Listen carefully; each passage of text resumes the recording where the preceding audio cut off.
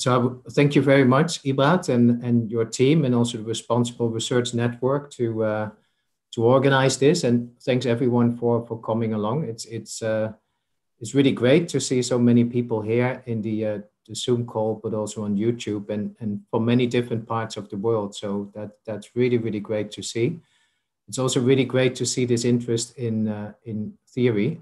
So I'll do my best. I've got some things that I want to get through together. So I'm going to talk for about 35 minutes, as Ibrat said.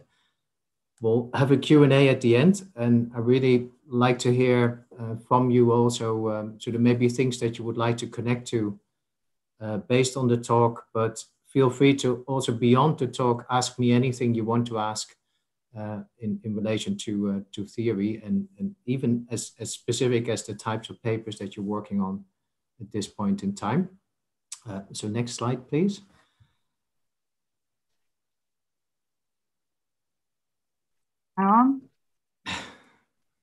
Wait, okay. Yeah, next slide, yeah.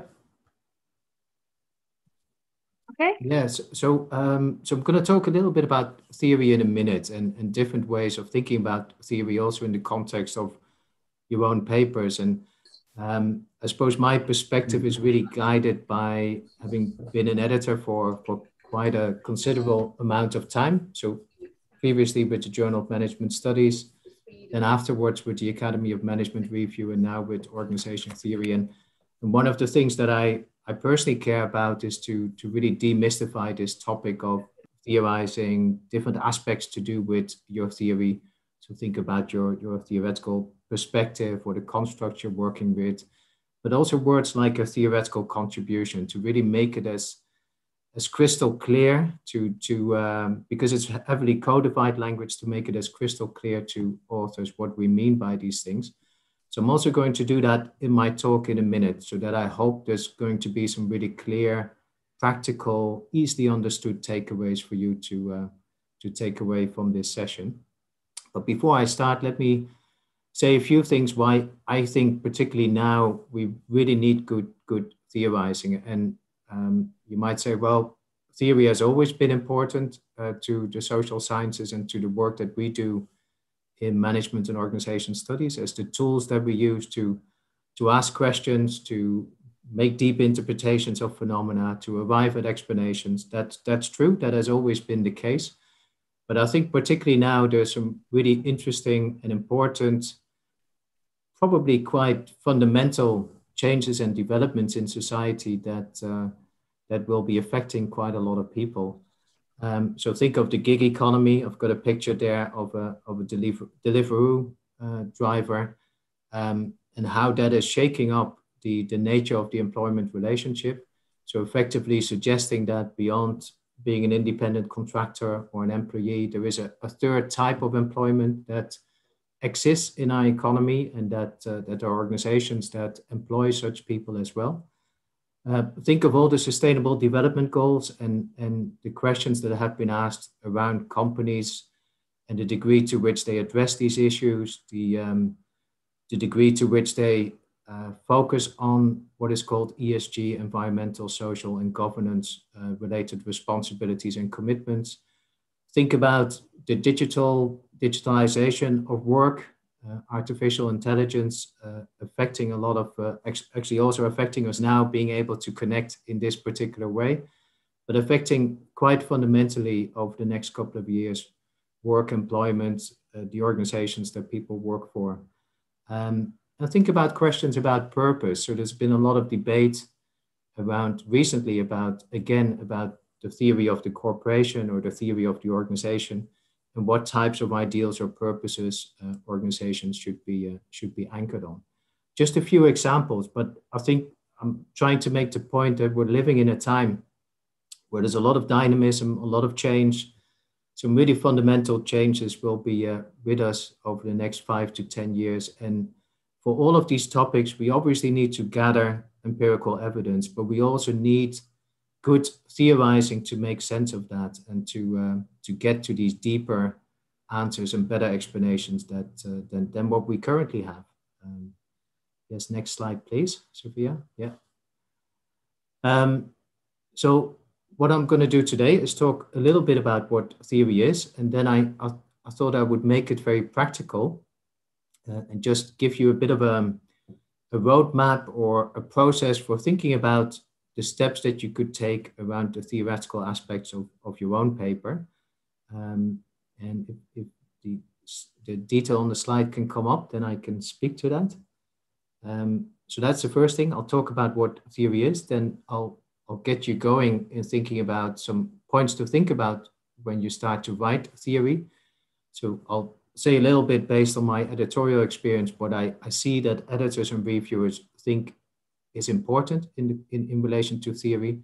And then, as I said, I'm going to take you through a bit of a roadmap, hopefully a very practical set of steps for thinking about the theory development in your paper. So the first step is really just a conceptual, almost like a thought experimentation exercise, thinking about the topics that you're exploring and the ideas, the ways in which you're conceptualizing about those topics, the ideas that you're developing, first of all. So this is before you actually start to write. So I'll talk you through that step. And then the subsequent steps are really, once you've figured out what some potentially useful ideas might be to address a topic, are about how can you frame that and position that in terms of your writing, that it's seen to make a really good contribution. So that's the grounding step that I'll get to. And then finally, we're going to talk about particular ways of writing.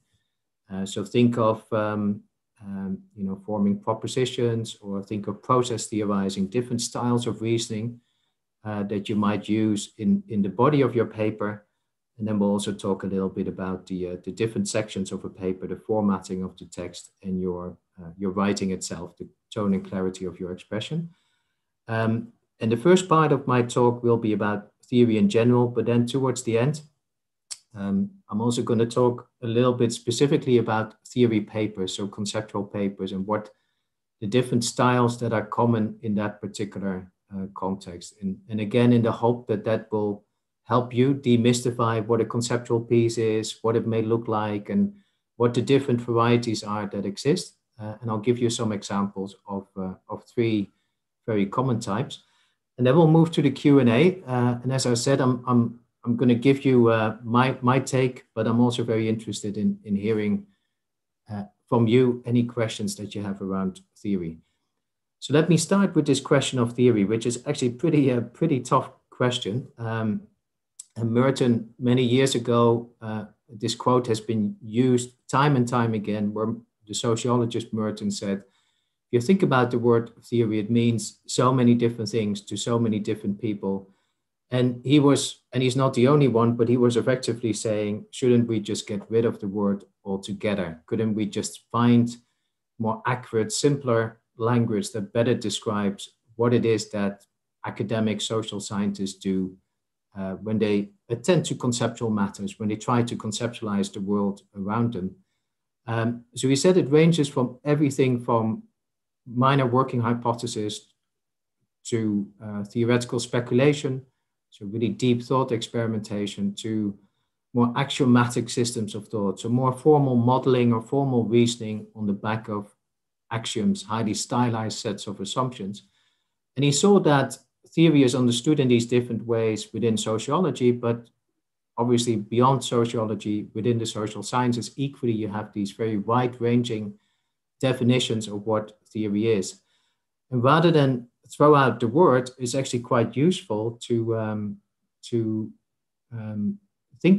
realize that theory does have those different. Sophia, we're seeing the other part of your screen now.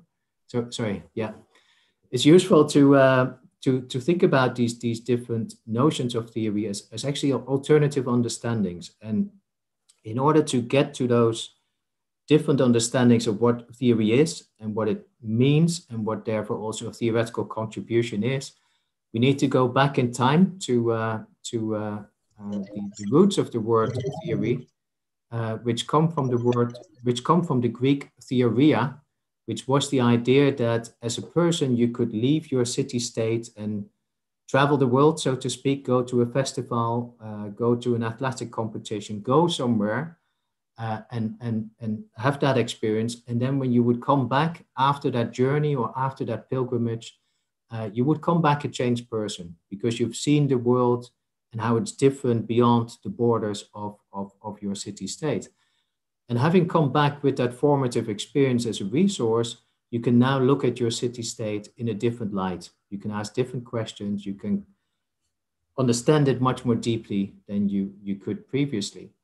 And modern scientific understandings has used this original meaning of the word theoria to suggest that the person coming back, so to speak, to his city state would, equipped with that knowledge of the world outside, be better able to explain the workings of the city state, would be really better able to get at the deeper lying structures and processes that determine the operations of the city state, how it's governed, how people relate to each other, whatever it is that you're interested in. So modern scientific understanding said theory, or the way in which we should understand this notion of theoria as a journey, is really about explanation. So digging down into those underlying structures and processes. Nowadays, we talk about that in terms of mechanisms that underlie a particular topic or phenomenon. But that was the key idea. But then Gadamer, who you know probably from hermeneutics, said that that's only one way of thinking about the theoria metaphor, the theoria idea. Actually, what happens when the person comes back is that he becomes much more reflective of having gained that experience of the knowledge community in that city state that he's a member of. And it allows him or her to think about how things are generally understood in the city state, and also reflect on how things could be understood more deeply or differently compared to how that has been happening previously. So Gadamer really gave it an interpretive twist. And he said theory is really about these deeper readings, these deeper interpretations, in this case, that you give of a city state based on the experiences that you've gained elsewhere. And then finally, Habermas, the philosopher, in his inaugural lecture that is reprinted in one of his books in 1972, he said that no, the theoria metaphor is actually the idea, if you go back to Plato and Aristotle, that theory is about speculation. A theory is about thinking how things could be otherwise. So the person coming back to the city state would, equipped with that knowledge, be able to not just reflect and have those deeper readings, but also think and question and criticize how things could be different. All to say that if you go back to the roots of the word theory, and this is quite instructive, is that the notion of theory could be either explanation or geared towards explanation. A theory could also be geared towards providing a deeper interpretation. And a theory could also be geared towards critique or emancipation. And that's actually a very important point to bear in mind. Fair enough, in social sciences, the explanatory interpretation of theory is one that is obviously quite dominant and privileged, but the other two are there. And the other two in the social sciences have always been there ever since if we go back to the roots of the word and how it was debated in ancient Greece. And they've always been there, and maybe less prominent, but they're equally valid and valuable conceptions of what theory is. Next slide, please, Sophia. So what is theory? Well, the first thing to bear in mind then is it's about creating understanding. So keep that story in mind that I just told you. It's about either providing an explanation, a deeper interpretation, or a critique towards an emancipatory aim. That's one. Secondly, it's in explanation, interpretation, or emancipation, we do different things. We reason differently, but in all of these cases, theorizing involves an act of conceptualizing something in a particular way. So you're interested in a particular topic, and then you decide what conceptual language, resources you can mobilize and can bring to bear on that particular topic. So to give you an example of my own work, I've looked a lot in the past at language being used by entrepreneurs or by managers or by others in the context of organizations. And in all of these cases, I always need to think about the topic that I'm looking at, what's the real problem that I'm looking at, and then think about what conceptual resources I bring to bear to qualify and conceptualize that topic in a particular way. So do I link to identity? Do I link to sense making? Do I link to discourse? Do I link to, whatever else there is? And the important point here to bear in mind is as you do that, as you make that leap to a conceptual resource, and those may be given in an existing literature, but it may also be that I'm creatively bringing a resource from maybe an adjacent field or another field to bear on the topic that I'm interested in. As you're doing that, you're also qualifying the topic as a theoretical subject in a particular way. So it allows me to, so if I see an instance of language through the lens of sense making, it allows me suddenly to conceptualize the topic, the phenomenon that I'm interested in a particular way, to qualify it in a particular way. I make certain assumptions. It allows me to ask certain questions. So this act of conceptualization is a very, very powerful thing to bear in mind, and I'll come back to that in a minute or two. When we conceptualize something and do work on the back of that, so maybe I can elaborate my conceptualization into a set of hypotheses or propositions geared towards explanation. I'm doing that intellectual activity in a way because I think that it helps me get to the bottom of something, allows me and others to think about something in a deeper, better, or different way than we could otherwise do. And that third point is actually quite important. So if you think about what it is that we do with theorizing, is that we really want to, it's not just about empirics, it's using empirics to get to that deeper set of answers, that conceptualized set of understanding of what the underlying patterns or trends are that really determine something or that explain why something comes about in a particular way. And when we do that, that's of value to ourselves in terms of knowledge generation, but it's also of value to our students, practitioners, journalists, others in society who will benefit from that, because they can also see how things hang together or how things could be better or differently understood than they previously did. And then finally, there are different styles of reasoning and writing that I'll come to in a minute, and that in many ways also connected to those different aims of explanation, interpretation, or emancipation. Yes, next slide, please, Sophia.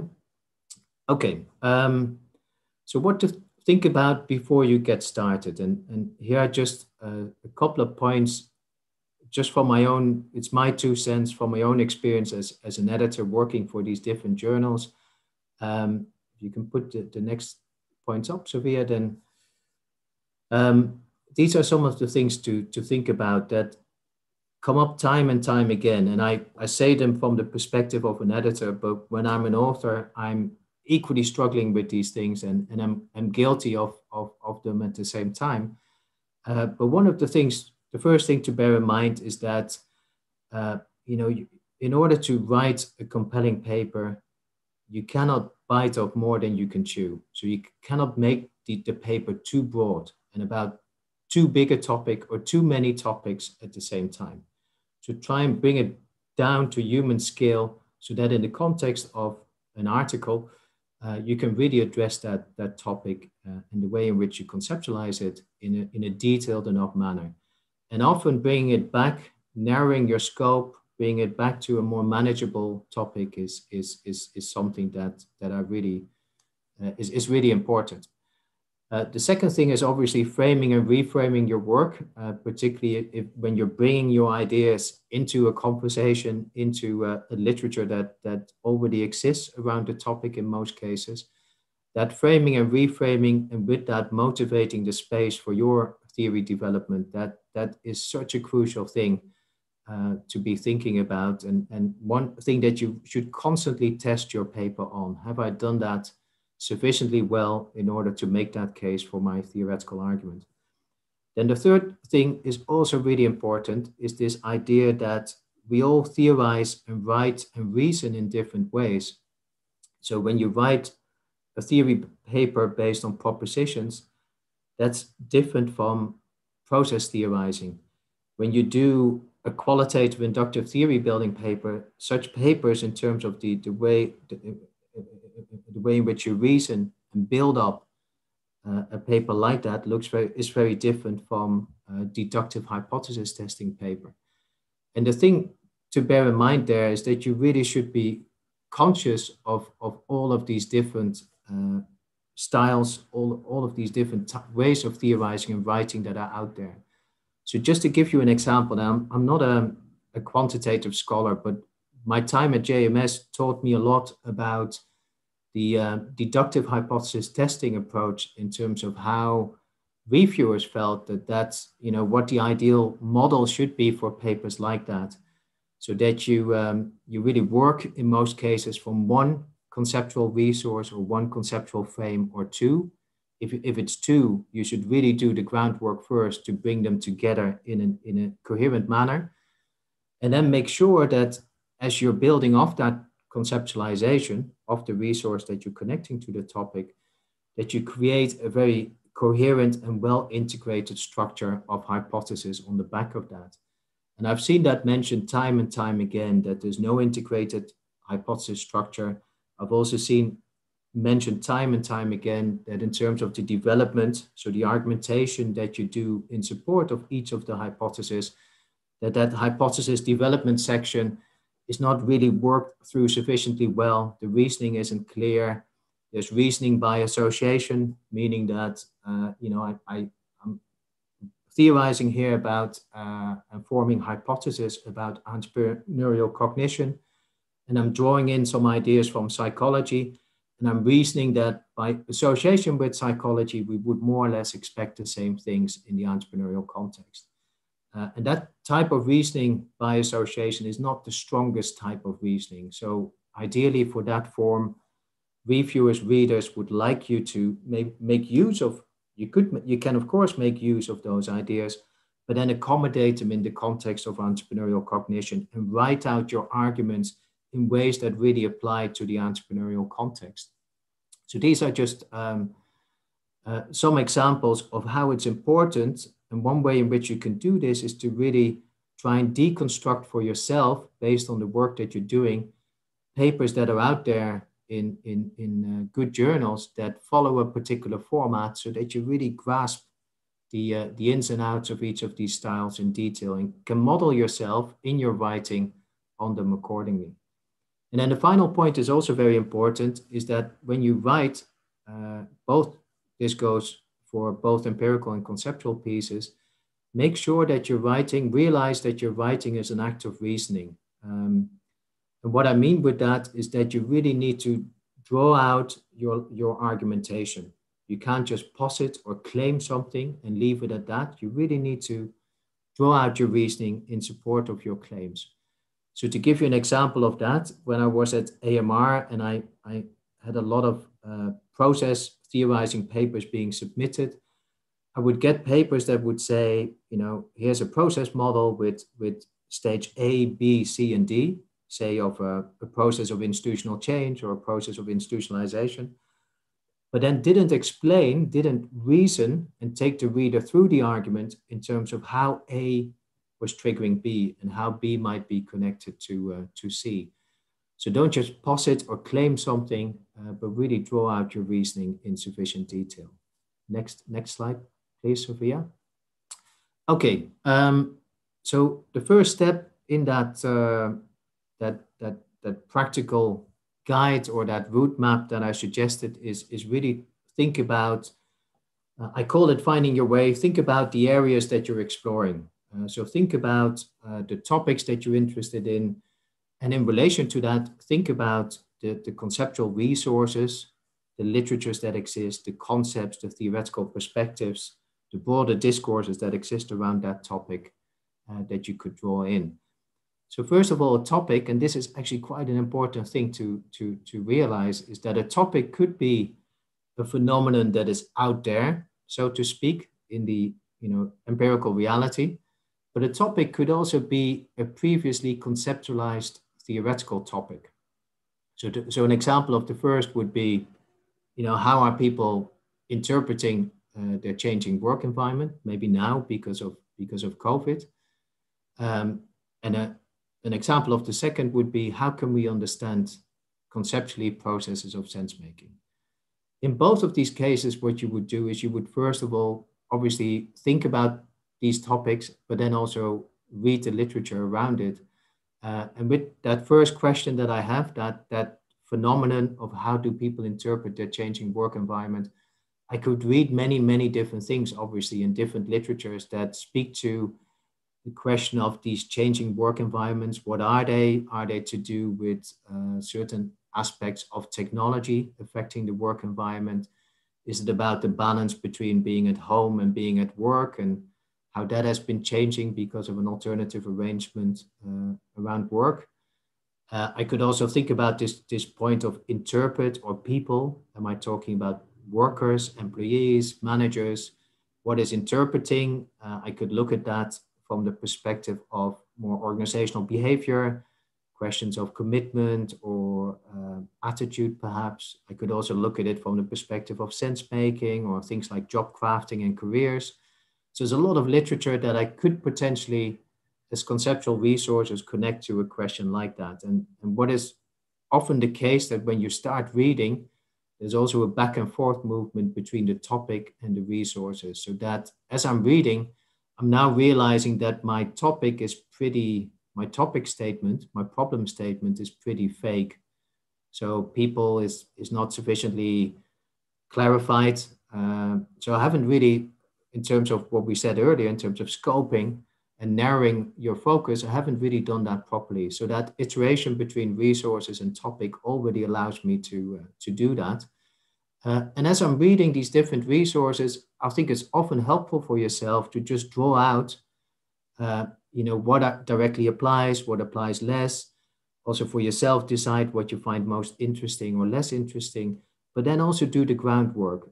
Think about what are the different vantage points in all of these different resources. What are some of the assumptions that they've been making? What are some of the core concepts that have been used in each of these perspectives? So that you draw that out and start to map out what potential resources are around the topic.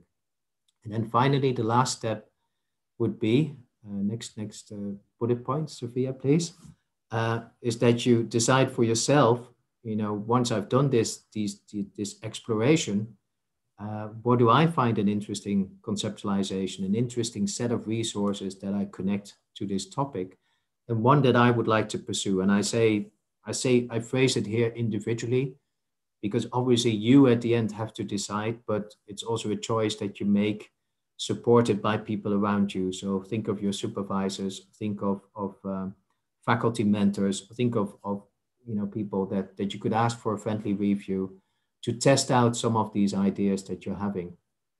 Next slide, please. And the one way of thinking about this process is, and I'm making a reference here to Carl Weick's work on theory construction as disciplined imagination. And Carl used his model as basically a model for theorizing in general, but I think it's a particularly useful model. That's why I've got the armchair on the slide here, without having to go into the field, so to speak, to really think about this process of conceptualization first. And in disciplined imagination, you have those 3 steps, and I'll give you an example of how it works, also how it worked in the context of my own work, where I've been through this cycle for myself and have figured out, or I should say, because it was a collective of us, that figured out an interesting conceptualization that we felt would have legs and could be plausible and persuasive once we put it into words, once we put it on paper and write it up as a potential contribution. So Weick says, start with that topic, the problem statement. So let's say the topic is, how have people thought about sense making? And that's also a reference to Carl, obviously, because he's been a key figure in that literature. Then the thought trial is really thinking about, so I'm reading all of this sense making work. So some people say, sense making is really this retrospective rationalization of what has happened. Others say it's not just retrospective, it's also prospective.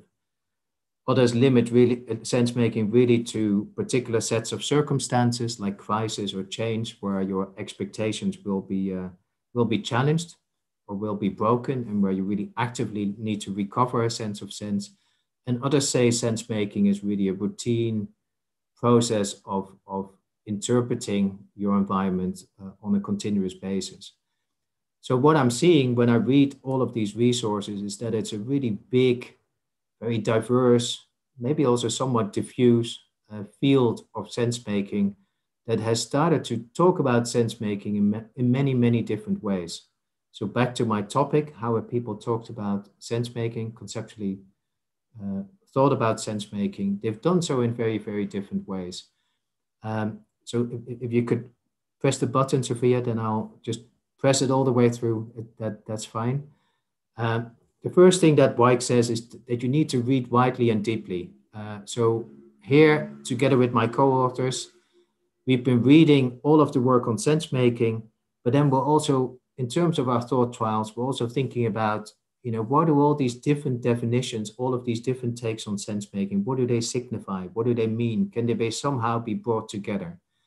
And that's, as part of the thought trials, the steps where I'm thinking through my conceptualization. Is there a way in which we could bring all these different notions of sense making together as part of maybe a coherent formulation? And the two papers that I cited on the left there appeared at the same time, and they're actually doing something very similar. So in both cases, but using different conceptual resources, they offer a typology of sense making and say that there's 4 different types of sense making.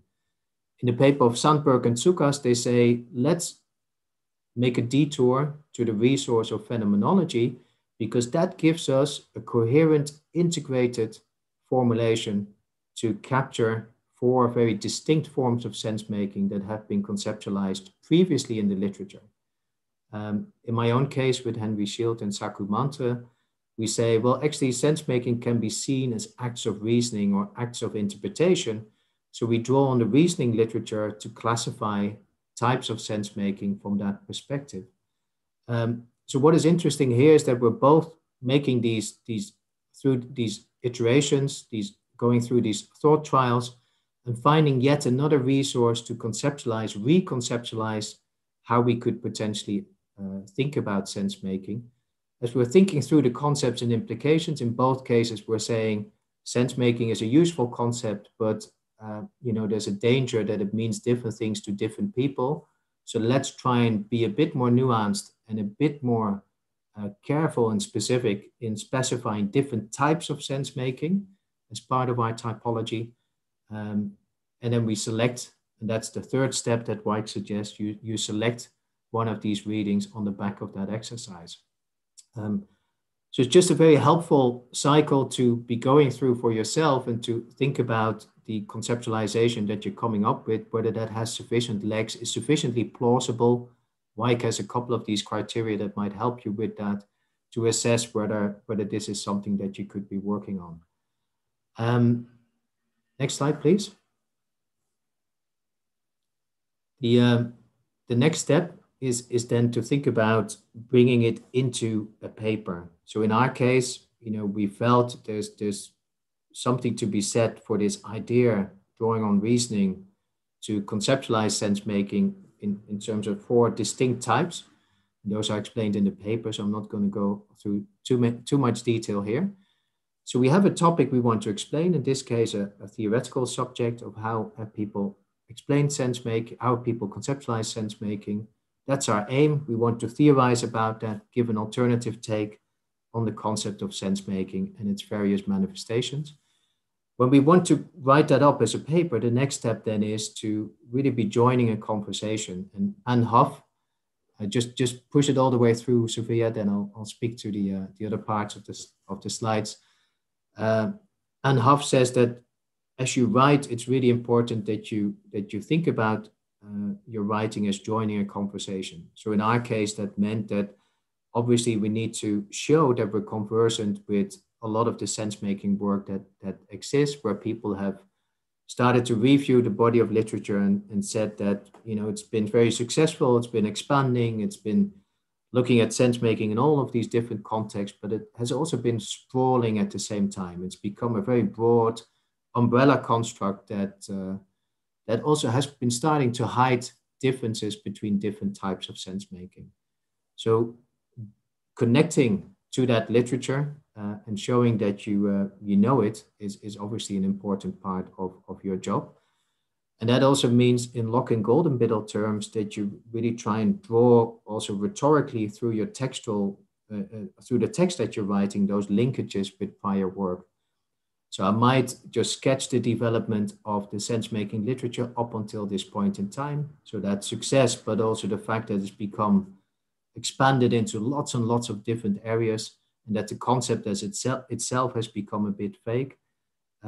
By making those connections, I can then start to develop the ground and the context for the contribution that we're developing. Next slide, please. And these steps of joining a conversation and framing are actually really, really crucial. And if you haven't come across the Locke and Goldenbiddle paper, I'm sure you have, but if you haven't, I would really encourage you to have a look at it. They have a very neat way of thinking about the question of framing and positioning. And framing, it's another one of these codified words. All that it means is that you give a synthesis, you sketch the common ground around the topic. You say what the limitations are, so you show a complication around that common ground. That's all there is to framing. So it's offering a good synopsis of the literature, and with that synopsis also hinting at the limitations, the downsides, the deficiencies, the problematic aspects that exist in that literature. So in our case, sense-making has done really well, but it also has a key limitation that the core concept has become quite vague, and that we're sometimes comparing apples and pears because sense-making in a strategy context or an entrepreneurial context may be very different from a crisis scenario, for instance. So that's framing, and then positioning is really about what it is that you bring theoretically in terms of your vantage point. So in our case, that was offering this new perspective from a reasoning perspective and offering a more coherent typology that would bring these different types of sense making together. And Locke and Goldenbiddle say, in terms of this framing and positioning, there's three things that you could do. Either you say, based on your framing of the existing literature, it's fine how theoretically it's been developing, but it's incomplete. And you position yourself as offering that elaboration or that complication. So you're taking something a little bit further in some ways, maybe new context that you're looking at, maybe a new additional concept that you put into the mix, something that you add and that you position yourself as doing. Then the inadequacy option is this idea that you frame the existing literature in terms of how it's been developing, but you also problematize it, you complicate it as being in and of itself inadequate to fully capture the topic, and you position yourself as either giving an alternative take, an alternative conceptualization, or a conceptualization, as in the case of that sense-making study, that blends or integrates, incorporates previously separate perspectives and brings that together. And then finally, incommensurability is this is even more high level, sort of counterfactual statement where you say that you frame the literature and then you position yourself really as a counter, as an alternative to the existing ways in which the topic has previously been conceptualized. Next slide, please. So the basic steps, I think you've seen, just scroll all the way through, Sophia, it's fine. I'm sure you've seen many of these mentioned before. Go back to the next slide, the previous slide.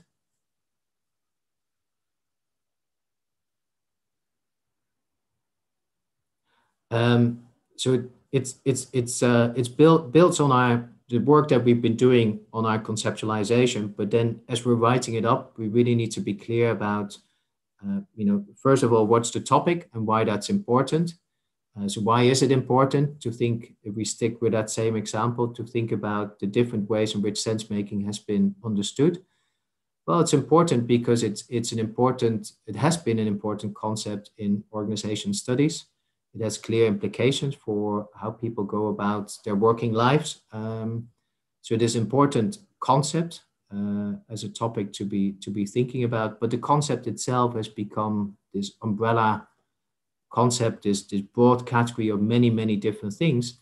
And in order for the concept to still be useful and to do its work, an important topic is that we clarify much more clearly what different types of sense making are and in what situations they manifest themselves. What does current theory tell us? So this is that point about framing the common ground.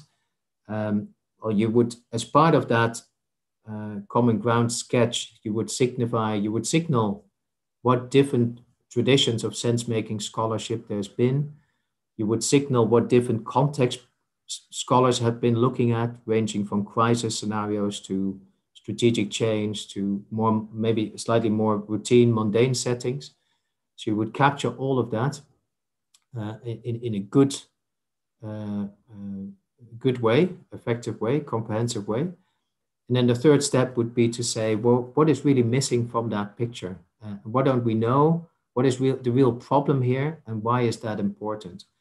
So the real problem, if we stick again with that same example, is that we haven't previously fully and sufficiently recognized that sense making is different things. And that's obviously what we did in that paper, is that we addressed that complication, which is a concern, because otherwise there's a risk that the concept itself would be challenged, that people would find it less useful, that it would also subsequently be less informative to practitioners and students. So there's all sorts of consequences there that are important.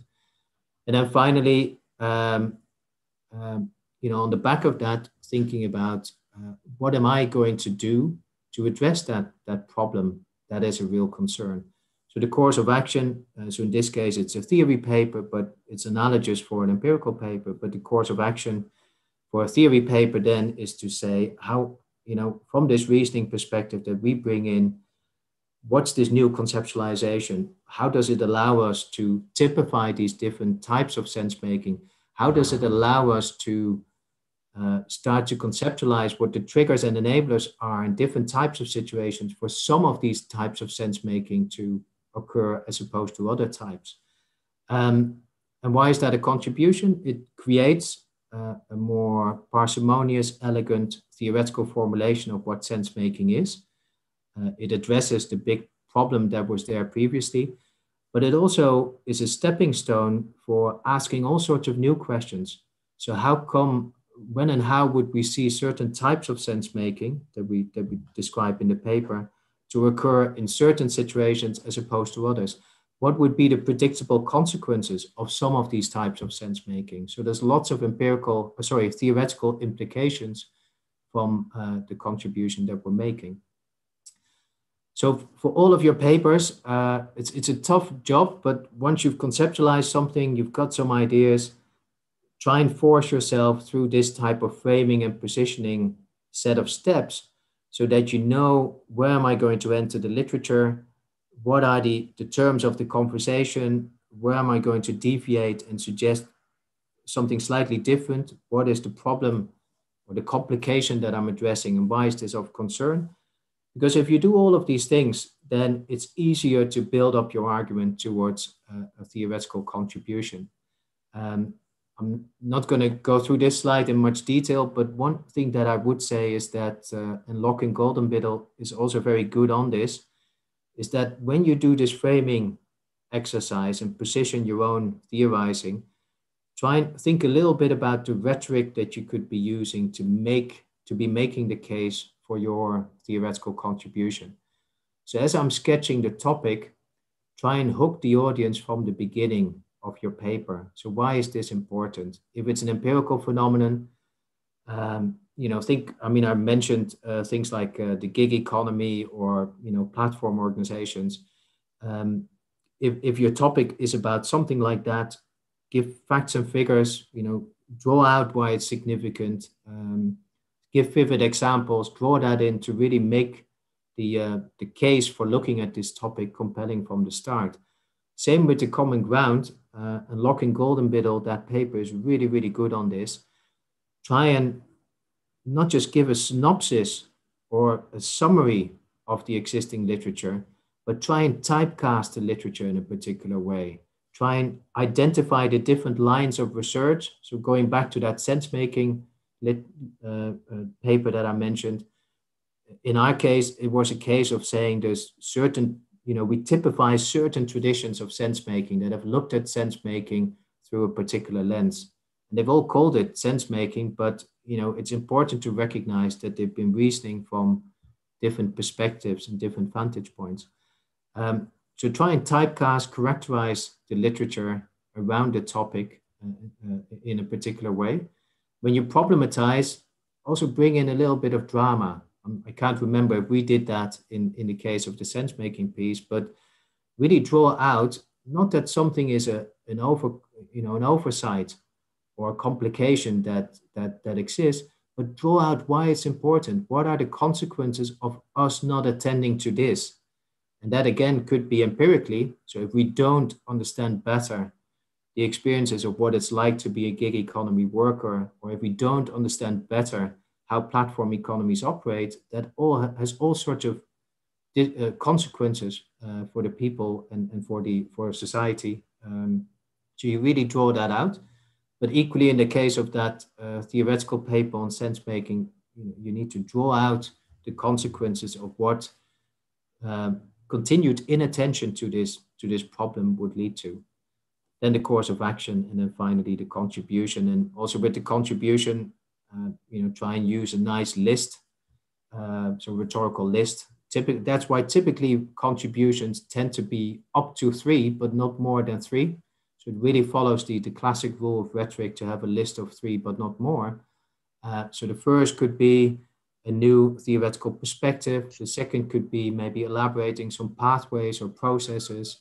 And the third could be maybe some methodological implications arising from the work that you've been doing. But spell them out and really number them accordingly. Next slide, please. And I'm going to ask if there's any questions at this point in time. I realize I've been trying to speed up a little bit because we lost some time at the beginning, and I'm nearly there. So I'm seeing if there's any questions for clarification now. That would be really helpful. If not, then I could continue and we could take all of the questions at the end. What do you think, Ibad? Yeah, if anyone wants to ask a question, could you please, just for clarification, just please unmute yourself and ask you directly. Otherwise, we'll take questions after the presentation. Thank you.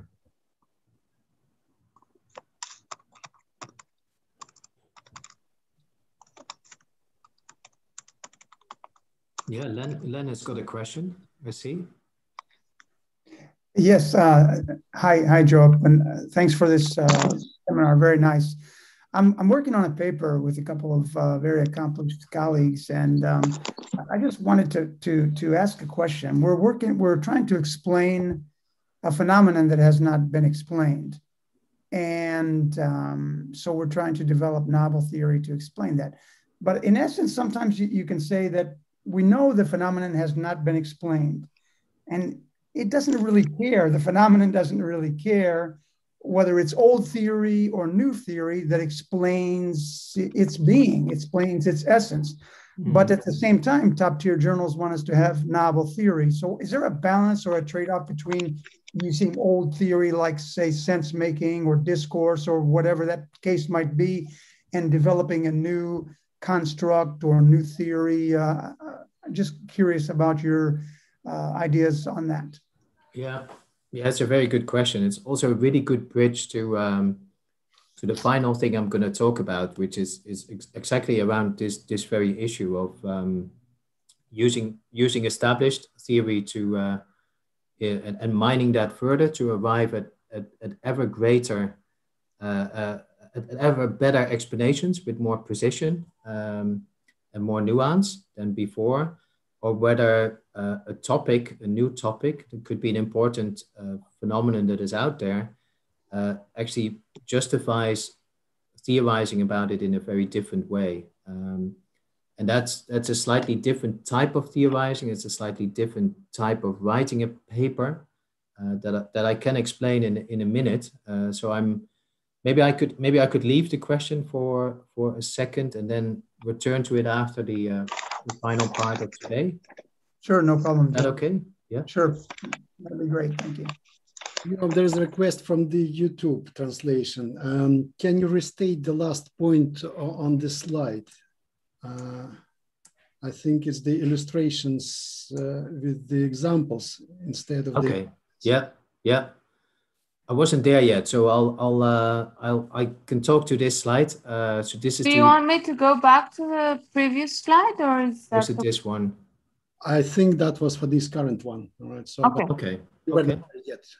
Yeah. Well, maybe let's continue then. Then I'll take 10 minutes more of your time, and I know I've run over a little bit already compared to what I promised at the beginning. And then it would be great if we could have a Q&A, and the question that was just asked is actually a very, very important question. Also in terms of making the case to reviewers and readers that this topic warrants a different way of conceptualizing and understanding it.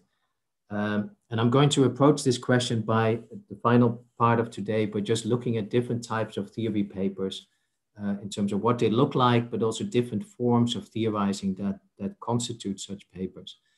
Before I get there, I think it's important to bear in mind that there are different styles and types of papers, and I'll explain that in a bit more detail in a minute. Some general advice that applies to all theory papers, and the same goes for empirical papers, but I would say particularly for theory papers, is to keep the topic front and center in your writing. So what I mean with that is that when you're writing about how managerial decision-making is affected by technology, or when you're writing about entrepreneurial cognition in the context of developing a venture, that you, obviously you're going to talk about theories and theorizing on those topics, but those topics need to come back into your writing. It can't be too abstract and too far out that is no longer about the context that you're speaking to.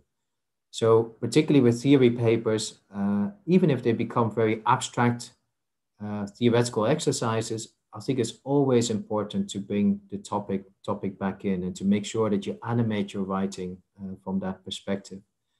The second thing, and this is not easy, is this point about clear writing.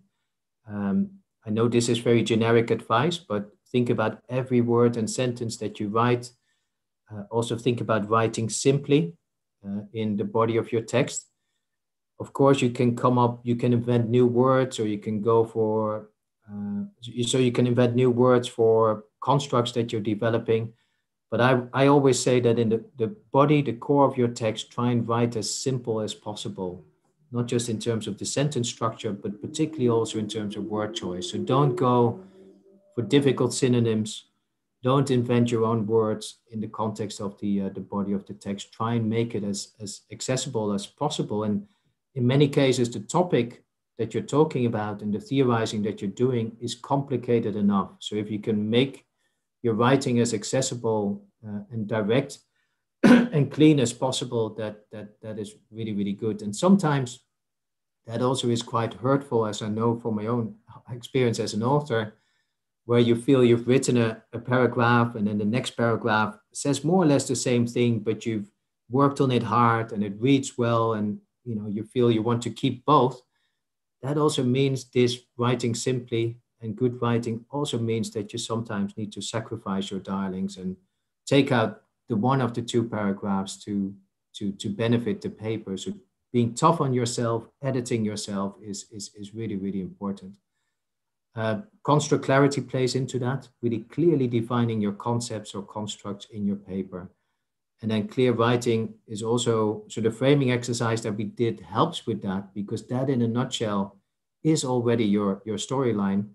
But then make sure as you go through the remainder of the paper that you keep that storyline pretty clear throughout. I would say use visual aids where where appropriate. So models, but also summary tables. And the last point, because there was a question about this, what I mean with this point here is that in the case of a theory paper, so this is really theory papers that you send to organizational theory or to AMR or to any other journal that considers those papers. What is important is that you really focus first and foremost on the reasoning, the conceptual reasoning that is in your paper.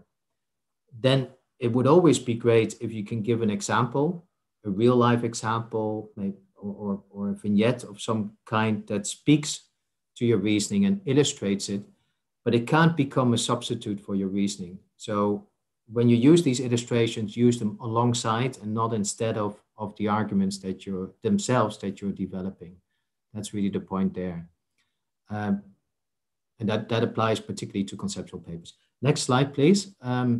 So one thing that I mentioned at the beginning, so we're now coming back to the theoria metaphor, and I'm now going to explain that a bit in terms of how that works in terms of different styles of theory papers.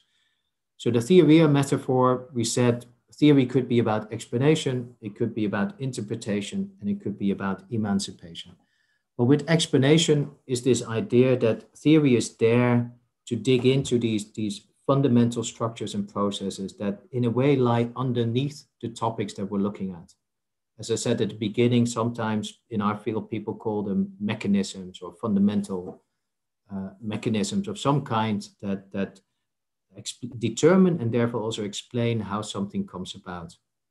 And with an explanatory tradition, coming back to the question that was just asked, oftentimes what you see is that the effort is quite programmatic in the sense that there are clearly particular theoretical resources, particular lenses that have been connected to particular topics.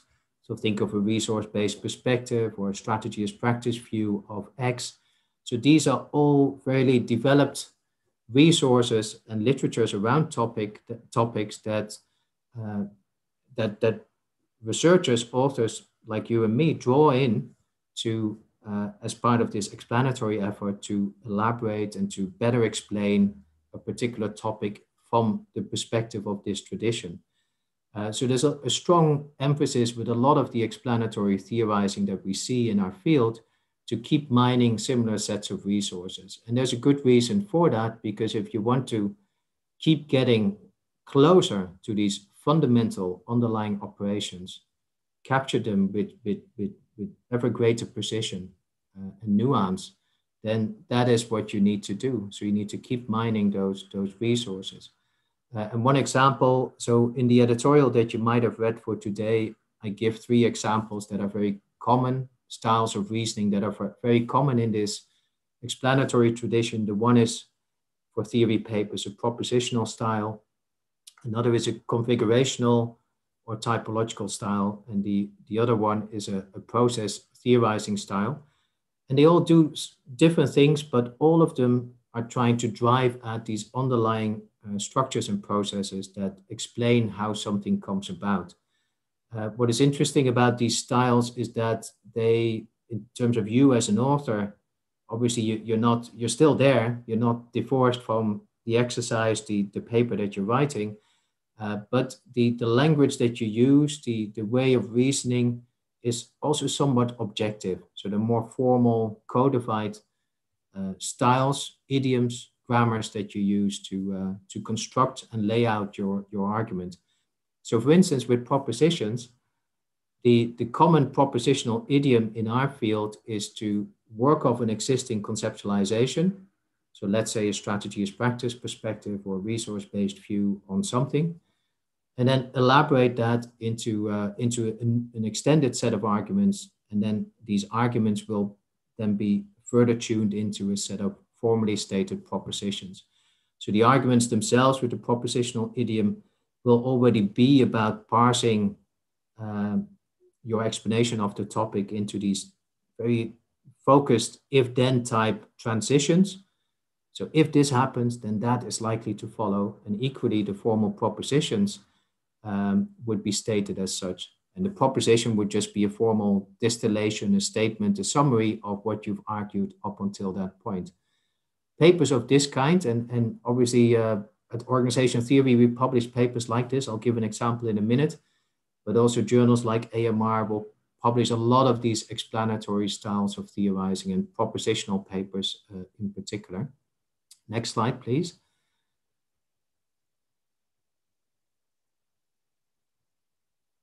And here's an example from Organization Theory that shows this style in action.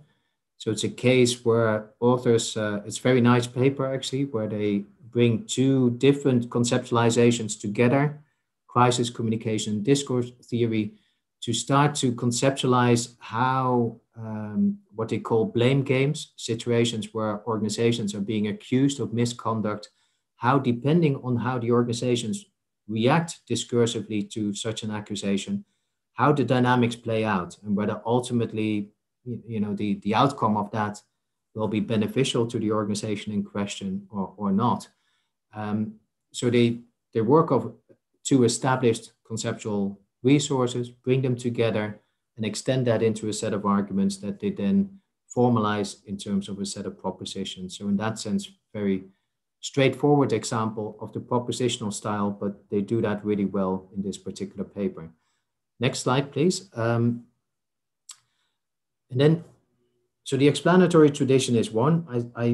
Coming back to the question that was asked, it tends to mine a lot of the existing theoretical resources.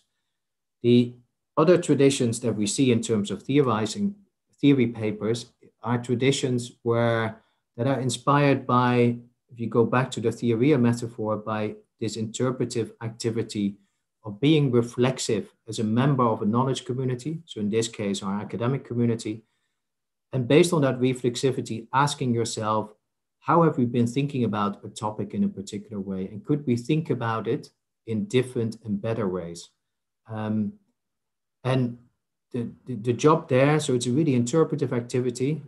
So Gadamer would probably say it's you're re-signifying something, you're recontextualizing a topic and the way in which it's been conceptually understood up until this point, and offer an alternative take, which is effectively what we did with that sense-making piece that I referred to. And one example, so the more examples in this category of theorizing where authors are leaping or conceptually abstracting or conceptually recontextualizing understandings and reframing understandings. So they're doing many more creative things compared to what we typically see in the explanatory tradition. In this style that is, we would say, informed by interpretive thinking, you can either recast existing theoretical understanding of a topic, like the sense-making example, or you can bring a new topic in, a topic that previously has not been addressed, that should be addressed in its own terms, that can't be mapped or fully captured by theories that already exist. So you can also bring in a new topic with a perspective piece like this. So again, it's being a member of this knowledge community. You're saying that, yes, we've been through all of our resources, been looking at these types of topics, but here's a topic that hasn't been looked at. And here's, by the way, also an adequate framing for that particular topic for us to understand it. And I'll give you an example in a minute. So this is a more interpretive style of theorizing, and we label it at OT, we call it a perspective piece, because in a way you go beyond existing resources. You also go beyond existing topics by bringing in new topics, and then maybe just offering the topic, but also, as I said, you could also offer the topic and then show how it could be framed in a particular way theoretically for further research. Maybe next slide, and because I think an example will be useful. So there's a nice paper, but there are more examples of this in our journal. But there's a nice paper by J.P. Fern where he looks at platform organizations, and he actually, it's very interesting when you look at his paper. So obviously this is an emergent new phenomenon that platform organizations, big ones, think of Amazon, Facebook, etc., but also smaller ones. But the platform economy is there. It's becoming a very big part of the real economy in many societies around the world. So it's an important topic that he's bringing in. He's obviously not the very first person to be doing that, but he's bringing the topic in a way that is a bit different from how previously people have been doing that. So he's not talking about platform organizations from a two-sided market perspective that economists or strategy scholars do. He's talking about platform organizations through differences in their core technologies. So he's talking about differences between some platform organizations being based on machine learning, others being based on blockchain technologies. So what is interesting in the paper is that he immediately moves to that core problem of a fundamental theoretical problem of sort of disentangling distribution from decentralization that allows him to capture differences, fundamental differences between platform organizations in terms of how they organize themselves based on machine learning versus blockchain. And then he draws out the implications of that for our better thinking, our better perspective that we now can have of these different types of platform organizations, and also how they should be regulated. So in the essay, he makes some really strong points also towards legislators in terms of how they should be thinking about the variety of platform organizations that they encounter and how they should be legislating accordingly.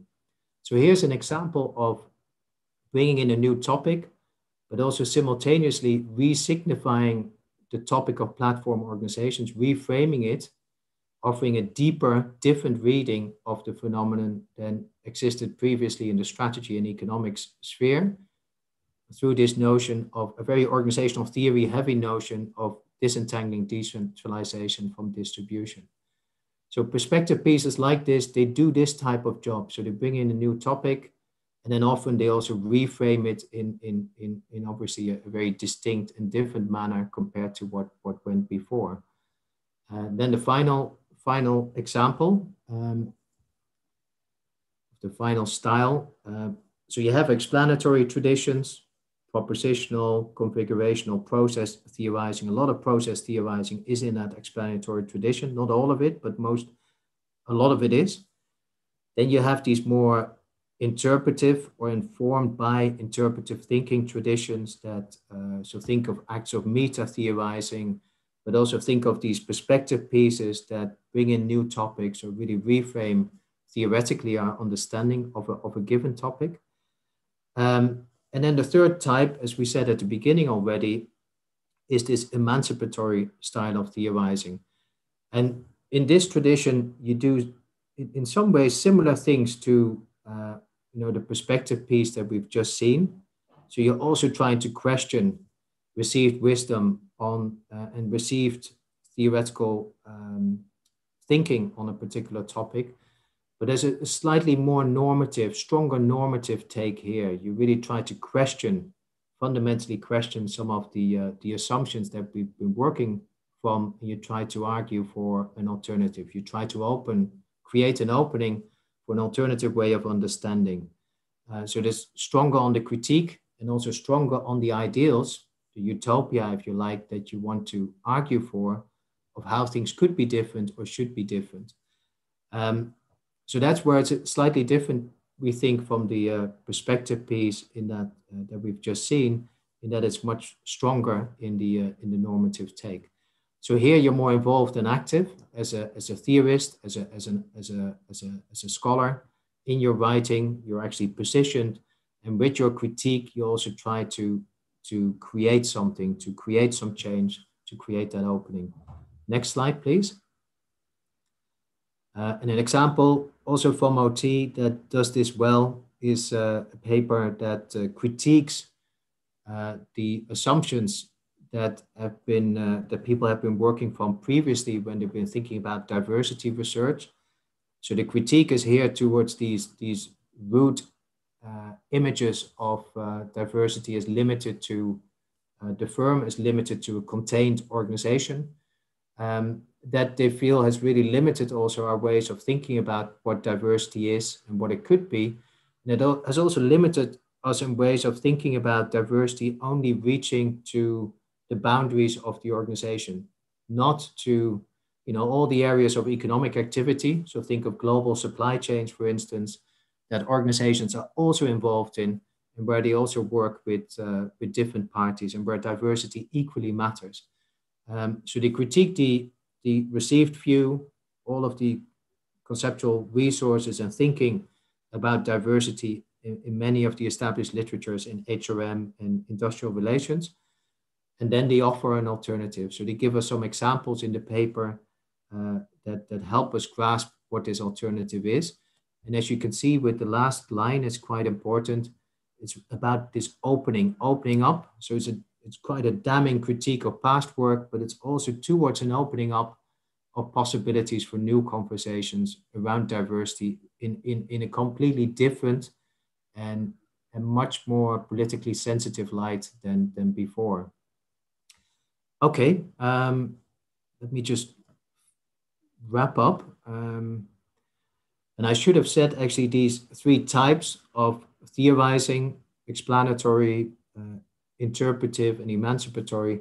They explained it a little bit more in an editorial that we'll be publishing soon with organizational theory. And the idea is that, so you may have read the editorial I wrote previously for AMR. So these are really three classic explanatory types of theorizing for theory papers. With our editorial for organizational theory now, we're trying to say that beyond the three in that tradition, there's two more in the interpretive, and there's two more in the emancipatory tradition that are equally important, and we'll explain them in the editorial in a bit more detail together with some examples, so that again you can have a really good grasp, we hope, based on our writing. So we'll see whether that will come across, but hopefully you'll get a very good grasp of these different types, these different styles of theorizing, and how you can use them yourselves as you're writing a theory paper. So next slide, please. And then the final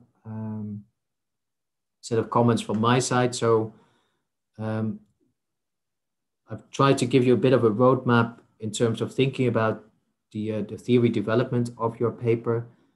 I realized that I've been gearing a bit towards theory papers for the most part, but a lot of what I said, I hope you appreciate, also applies to empirical papers. And at the end now, I've given you a sense of different styles of theorizing and different types of theory papers that you can see within each of these different traditions. And the key there is to really recognize them for what they are. There's no one better than the propositional style is not necessarily better than a theoretical provocation. They all do different things. They all allow us to understand our topics of interest in different ways. They allow us to ask different types of questions. So recognize that they all offer something, and that together this is a real strength of our discipline. I think together they give us better and much deeper answers than any one of these styles or traditions alone would give. But for you personally, it would mean that think about these styles of theorizing and writing, and then model yourself on one of them. So try and really grasp the style sufficiently well so that you and your writing can really perfect it as much as you can, and be persuasive with your writing, and that a great paper will come out on the back of that. I think I should stop here because I've gone way over. I said I would be 40 minutes, but it took me way longer. But I'm very, very keen to hear some questions and to help you in whatever way I can. I have a question. Let's stop sharing the screen so that we can all see each other. Yes, please. Thank you, Joep. Yes, let's open it up for questions. And there are lots of questions in the chat, Joep, especially on the YouTube. We have twice as many people on YouTube than on Zoom. So lots of interesting questions. Perhaps we'll combine some of the questions from the chat with the questions that people want to ask directly. That's okay. Perhaps I could start with some of the questions in the chat just because they were asked earlier. In the meantime, if you want to ask your question directly, could you please use the reactions button to raise your hand, please? That way we'll know whom to call forward to ask a question. So yeah, thank you very much, Joep. And one of the questions is, where do you start? Boy, so many interesting questions. Maybe we'll start with this one from Tulin. When we theorize using illustrative cases, boundary between the empirical context and the concepts become blurry. Any suggestions on this problem of conceptual papers with illustrative cases? Yeah, it's a really, really good question. So what I said in the slide is actually really important. I think in a way for yourself, it's good to bear in mind that a good test for yourself is, does the argument stand without the illustration? So have I written out my argumentation in a detailed and persuasive enough manner so that it stands, so it's persuasive, it's compelling without having to use the illustration.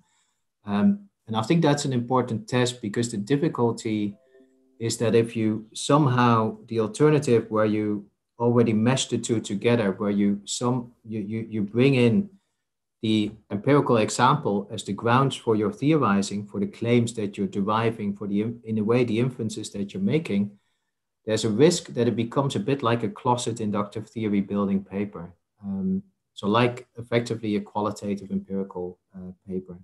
And that's where I'm not the only one giving that advice for theory papers, where people often say that, yes, it's great to have illustrations and examples, but if you draw them in as the, so to speak, the grounds or the basis for your theoretical claims, then it becomes a bit problematic.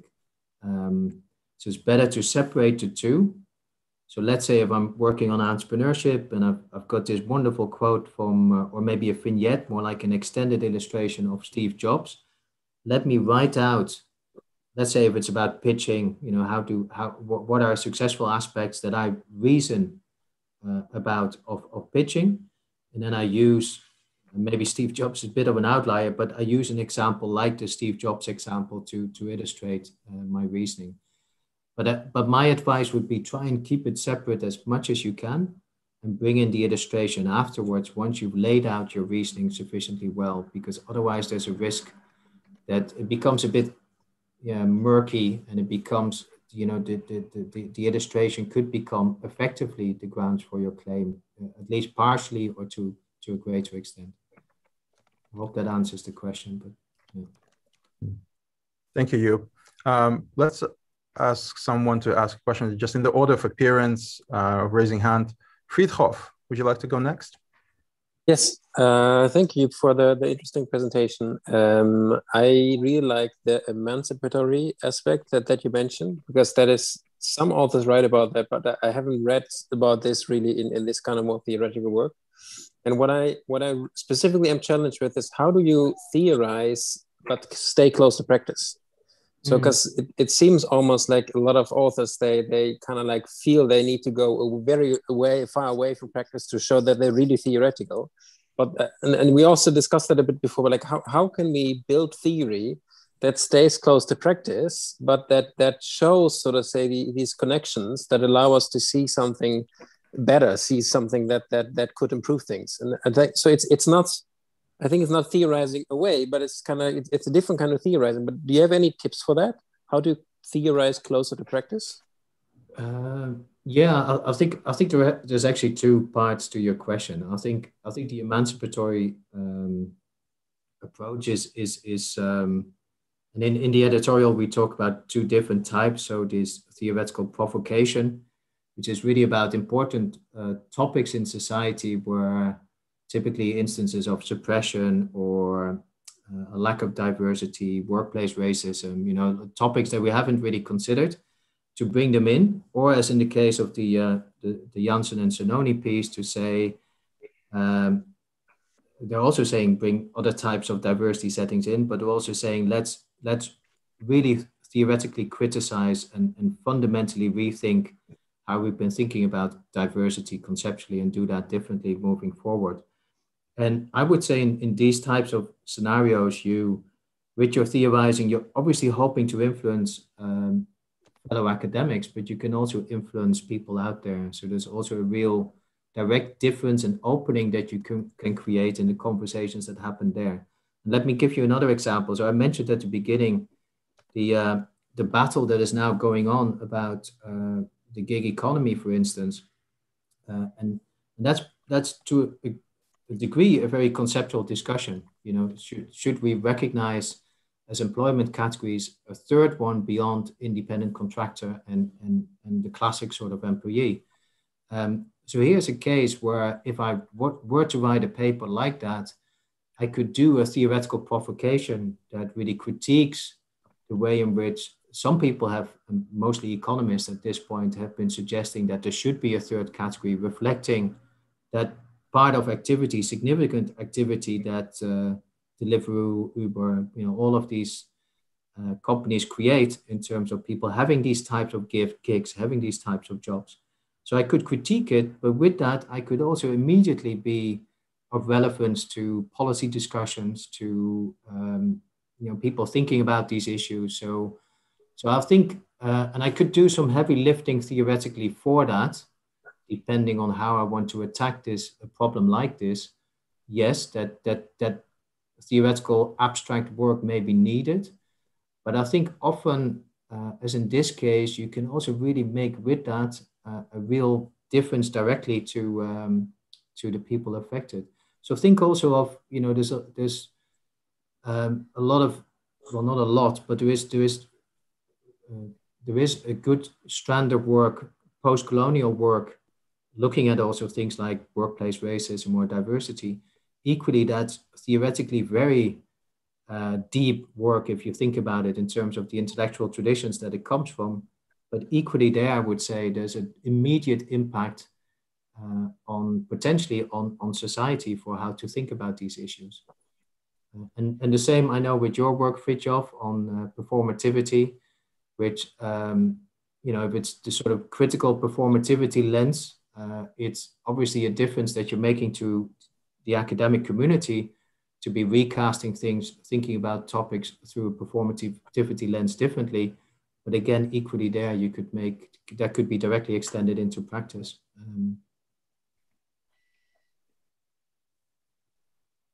Thank you, Joep. Thank you. Yeah.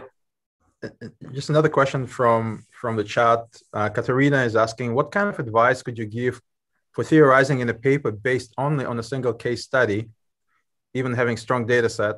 Some reviewers find theoretical contributions here anecdotal. Yeah, it's a good point. I'm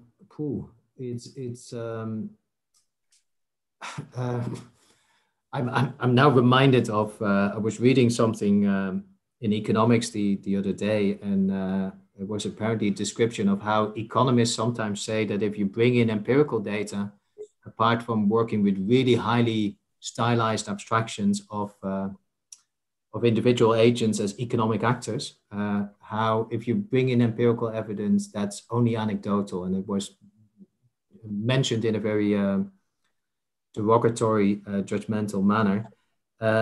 I think your question is more one case as opposed to a comparative case setup. I think in the interpretive tradition, there's a lot of, so if you think about grounded theory, for instance, there's a lot of recognition in that part of qualitative research field that you can work with single cases. It's probably true that there's now an expectation that within the case you have enough data, so enough interviews, enough secondary data, maybe also some observations that allow you to work with that data set and allow you to be theorizing over something where there's enough data to work with. So I think that is maybe one way to address this challenge of it being seen as anecdotal, that if you really can show and tell, talk about your case, but also show the data that ground the inferences that you're making and the grounded theory that you're developing, then I think that would probably go a long way towards addressing that. But yeah, I mean, it depends on who said the anecdotal. If it's, I think in the qualitative community, people recognize that you can work with one case. Maybe in other parts of the community that may need a little bit more convincing. Thank you, Joep. Amit, would you like to go next? Yeah. Thanks a lot. I think it was a wonderful presentation, and I learned a lot about theory development today than I think the papers I have read. So thanks a lot for organizing, and thanks a lot, Joe. My question is like, when I was looking at your presentation, you talked about incomplete, the research is incomplete, inadequate, or incommensurable. So in an incomplete situation, suppose there is a particular construct which has been looked as an antecedent to some of the outcomes, some of the organization outcomes, but it has not been looked as as an antecedent to some other outcomes. Will that also be in the incomplete form, or does that require an empirical work only and it can't be part of the theoretical aspect? So how do we deal with such cases? Yeah. No, it's a very good question. So when I started in working in business schools, I actually started teaching in marketing departments, and my colleagues there always said, you need to start with one theoretical model that already exists, and then you need to change something in that. What they said was a nomological net, a set of vocabulary of how concepts were related. So typically antecedents, focal constructs, and some performance outcomes. And one thing that they advised me to do, my marketing colleagues at the time, but we're talking 20 years ago, is to really basically do what you just said, sort of play with antecedents, think about other contexts that you could be looking at, think about moderators or mediators. So we're talking quantitative survey-based work here, which was common at the time. And I think that fits really well with, as you said, with the incomplete option, because there you're saying, so I'm taking this theoretical perspective. So let's say the commitment trust theory of relationship marketing. I take that perspective as a given. I accept all of its underlying theoretical assumptions. I accept the core concepts and the measures that have been developed around that. But what I'm doing is that I'm interrogating that framework a bit more, because I think it's incomplete. There's things missing, and I'm now adding a moderator or a mediator, or I'm adding maybe another performance consequence. So I'm rejigging the causal map a little bit to get to a more complete understanding compared to what existed before. So I think what you're describing sounds to me, but I'm no longer a quantitative researcher. I've never really become one, actually, despite the best efforts of my marketing colleagues. But I think what you're describing is pretty much in that camp. So it's incomplete. And then the task for you is to say, as you're rejigging this, why is this an important complication? What would it allow us to now do and address and understand better, explain better, in this case, than what we could do previously? Because just rejigging may be just that. So you really need to spell out why that's important and why that helps that particular theoretical framework progress further. Thanks a lot.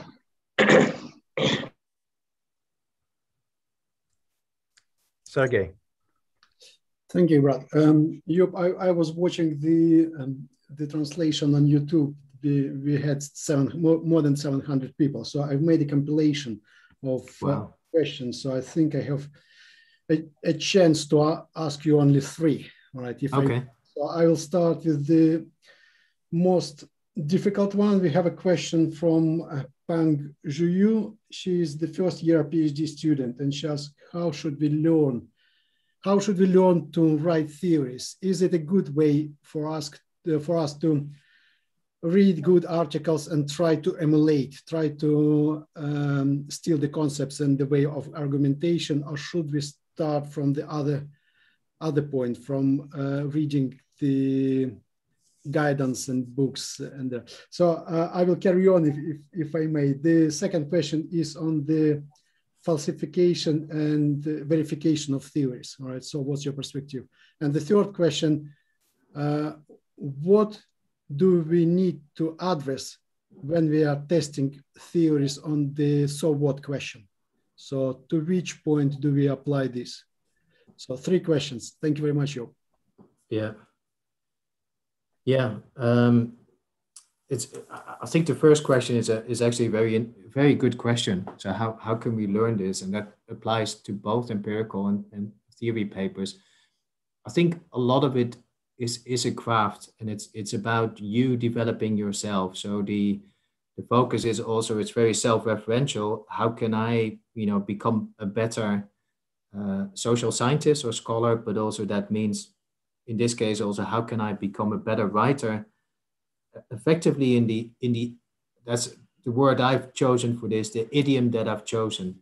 So if I want to write a propositional theory building paper, so propositional theory paper, that's one idiom. But if you're doing hypothesis deductive testing based on a survey or an experiment, then that's another type. And in each of these different types, that's why it's actually quite difficult to master all of them at the same time. So I think from my side, I can write theory papers and some qualitative empirical papers, but it would be really hard for me to write an experimental paper or to write yet again another type. So because you need the time and the skill development in each of these different types to really get there.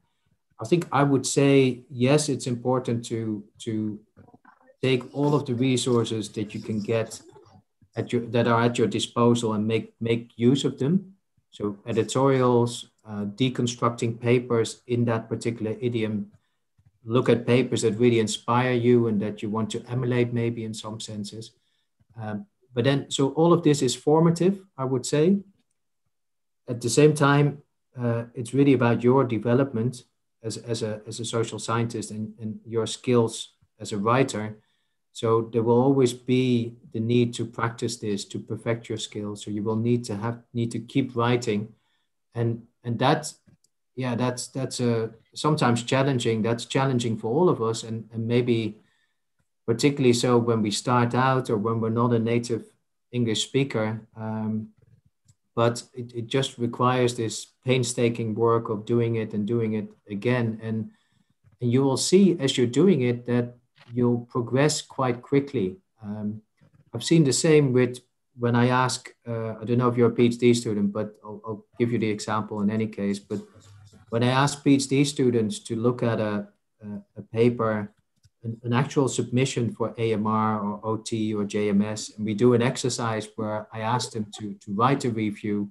And then after the exercise, I show them what the actual reviewers, so board members of those journals said on that paper. And then what students are often surprised by is how close they are to the actual comments that were made by what they think and are very experienced board members. Meaning that if you keep engaging with what you do, if you keep working at it, your skills will develop. And you will need to give yourself a little bit of time for that. But if you keep going at it, if you keep writing and perfecting your skills in that particular idiom, over time, you will see that you will gradually become better and that your work also with that will gradually become better. But there's no substitute for experience, I'm afraid. That's the difficulty. Yeah, the other question. So maybe I can take the so what question first. I think the falsification verification one is a tough one. I think I interpret the so what question about the sort of general response that you often hear about, so what's the added value of what you're doing here? And a lot of that really comes down to that point in the framing steps that we looked at around complication and concern. So you problematize something, that's the complication, but you also show why that's of concern. So it has real distributive consequences. So if I can link back to that paper that I mentioned on diversity, the point they're making is that if we keep thinking about diversity in these conceptually narrow terms, this has real distributive consequences for people at work. Some people will be marginalized. Companies will limit their responsibilities. So these are really, really significant empirical consequences. So then the question of why should I care about this and why should I be convinced by your argument? Because they make such a compelling case around the complication and the concern, is that it's easier for me to accept that and to work with them, to buy their argument. So I think the so what is also it's obviously around many different aspects of your writing, but it also often boils down to those two points. Then falsification and verification. Was the question, was the question whether the strength of theories depend on falsification or verification? Can you remind me? I will read the question, how it was formulated by the author. So, is it correct to say that a theory is never proven? Is it more correct to say that theory is supported or not supported by the research results to varying degrees? So to what degree we can say that our results support? Yeah. I mean, I can give a personal take on that. I tend to agree with that. I think, so what I also described with these different practices of theorizing, they give us different answers. They give us different ways of understanding and thinking about essentially the same topics. It's only in the explanatory tradition, not everywhere, but in some parts of discussions in the explanatory tradition, that there is a belief that over time we'll keep progressing to some type of grand theory that fully explains and has strong predictive power as well. I think, we think about many of the established theories in our field, so the ones that were the big ones from the 1970s, institutional theory, population ecology, but also think about economic theories of the firm or resource-based view.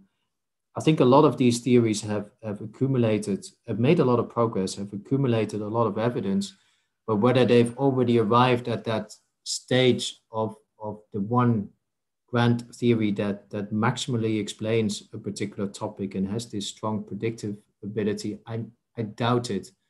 And from my side, I like to believe that however valuable that work is, to be striving towards those stronger explanations and also predictions, I think the other camps also add something significant. So like the examples that I gave you in the emancipatory approach to theorizing, as well as in the interpretive approach, it will give you, so take that perspective piece of J.P. Fern. He offers us a way of thinking about platform organizations that has potentially real mileage, theoretically, as well as in practice, in terms of influencing legislators, influencing people out there that in some form or way are affected by platform organizations. Does he develop a grand theory of platform organizations? No. But he gives us a way, so theory is a tool, he gives us a way for thinking about these types of organizations in relatively speaking, better and more incisive ways than we could previously. So I think it depends also a bit, the falsification or this question of theory progress in terms of where you stand. I mean, my position is that set of, diversity of theorizing traditions, different perspectives, different approaches, different answers, different forms of understanding actually get us further, if we want to use that metaphor, than the one explanatory tradition that assumes that we're progressively going to move towards, the grand theory that rules them all. Thank you very much, Joep, for answering the questions from our YouTube audience, and I hope they feel more engaged to go today. Ibrat, back to you. Thank you, Sergey. Thank you. Yeah, we have 3 people who raised their hands. Why don't we give them a chance to ask their question? Lekha, would you like to go next? Yes, sure. Thank you, Joep. Thank you, Doug. Thank you, everybody, for such a wonderful session. My question was with respect to the 3 types of theorizing that Joep mentioned. The question was, it could be a silly thing to say, like everybody says, but yeah, that's what I'm thinking right now. The first type, which is, my question is that does the type of theorizing that we select for a paper depend on the stage of our career or the stage of our PhD life? Why I ask this is because as an early PhD scholar, I'm reading up things and trying to understand the phenomenon, trying to understand the theories, etc. So for me to unlock the phenomenon comes naturally, and to write becomes easier, to write such papers become easier. At the same time, unless and until I understand the phenomenon and I've mastered the art of understanding or cracking the phenomenon concept, I will not be able to reflect and then write interpretative papers. And as a natural extension of that again, unless and until I'm able to reflect on certain topics, I will not be able to ask questions or counter question, some similar thoughts or papers, etc. So for me, I look at it as a natural extension of each other, these three theorizing theorizing processes that you talked about. Is it a wrong way of looking at it, or is it just plainly the topic or the knowledge that you have about that particular topic? How do I look at it as a student or as a PhD student? Yeah. I think I'm trying to fully grasp your question. So is the question more about picking a particular style of theorizing, or is the question more about should I be following the literature in terms of the theories that circulate around the topic in the literature, or should I do something creative and different? No, I'm saying that for me as a PhD student, writing an explanatory paper would be relatively easier. Yeah, it sure. Be interpretative or emancipatory. And yeah, sure. At the second stage, maybe more interpretative, and at a more advanced stage, maybe an emancipatory. So is there a step that you should be following, or it just depends?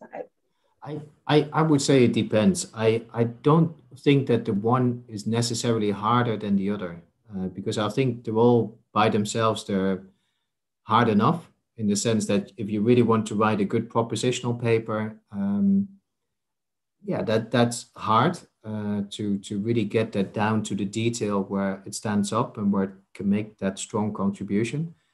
And the same goes for a theoretical provocation piece. I think I like to believe, and maybe our editorial will help a little bit with that once we've deconstructed some of these different types, it's easier to pick them up and to say, I'm now following, I'm following in this way of theorizing, and I have a better sense of how I can configure my paper, lay out the line of argument in that particular way.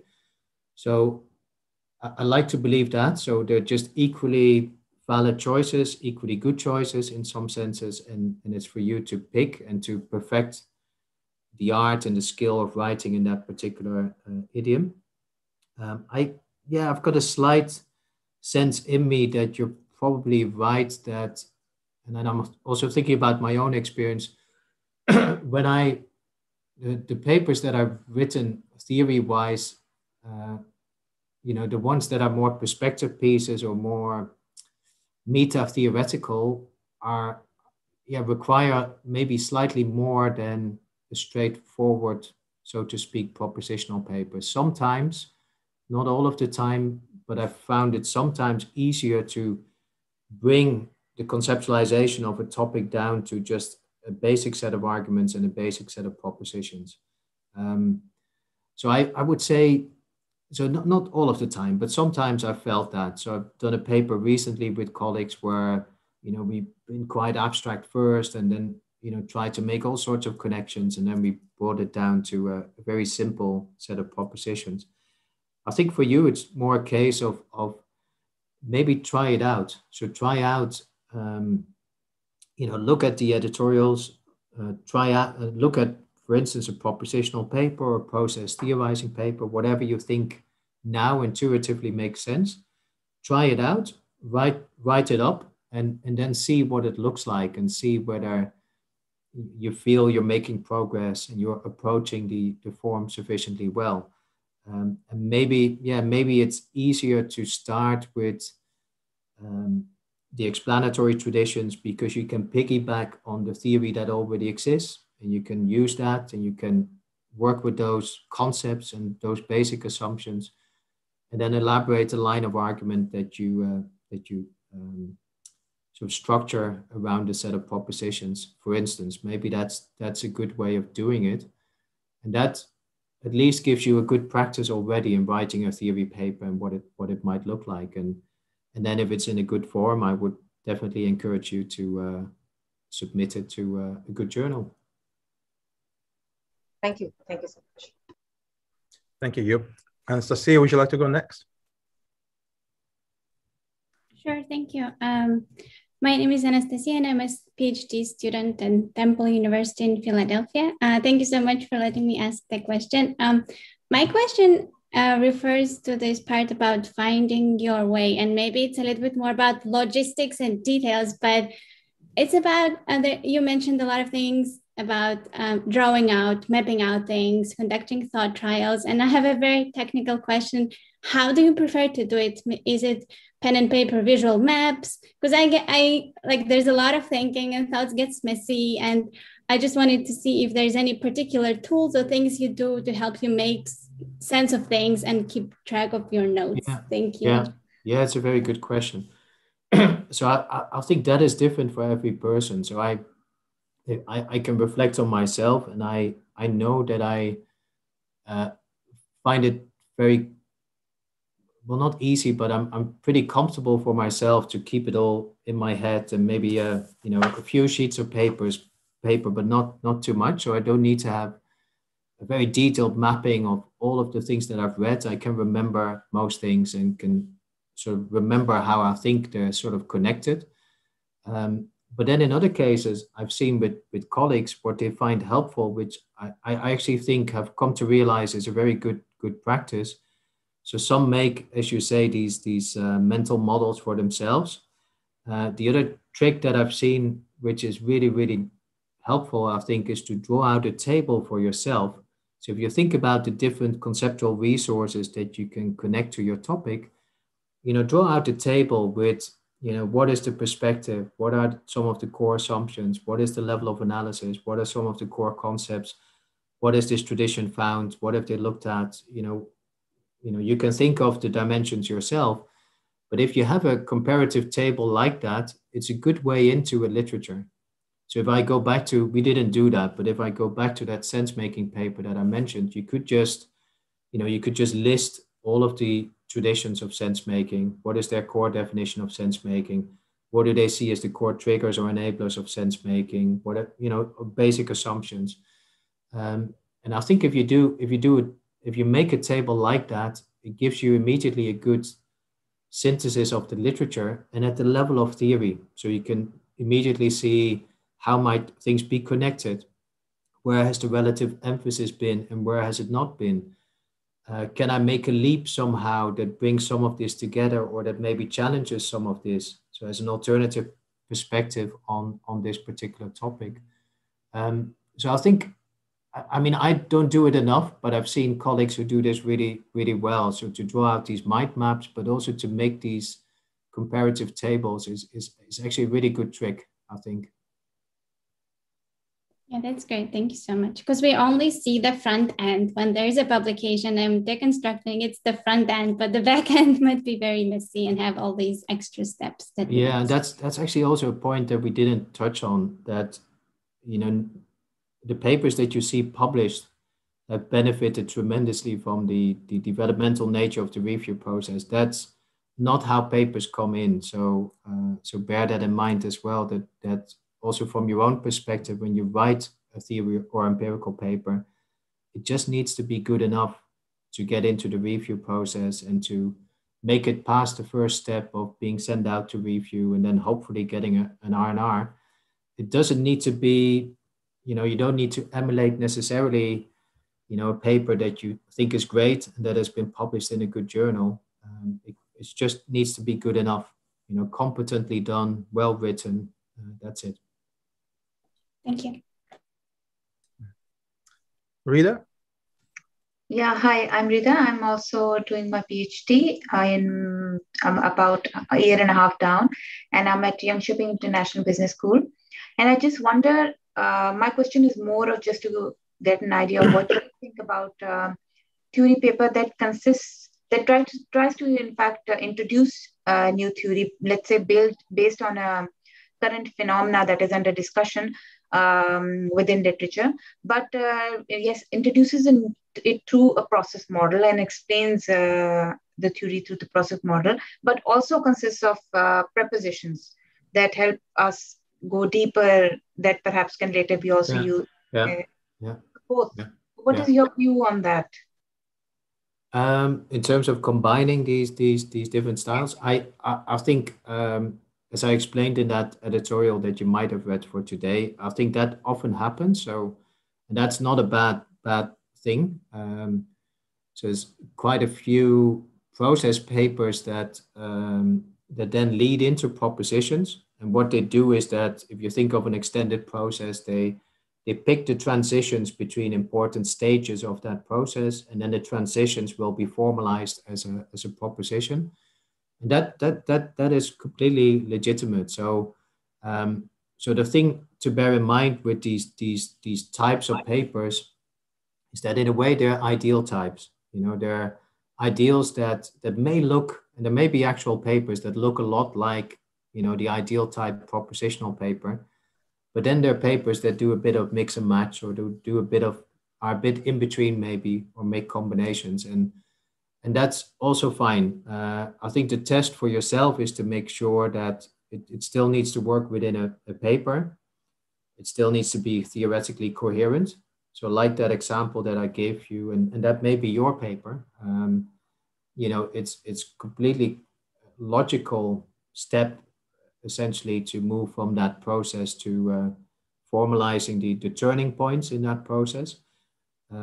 So it needs to hang together in that sense, and it also needs to be manageable and still within the size of a paper.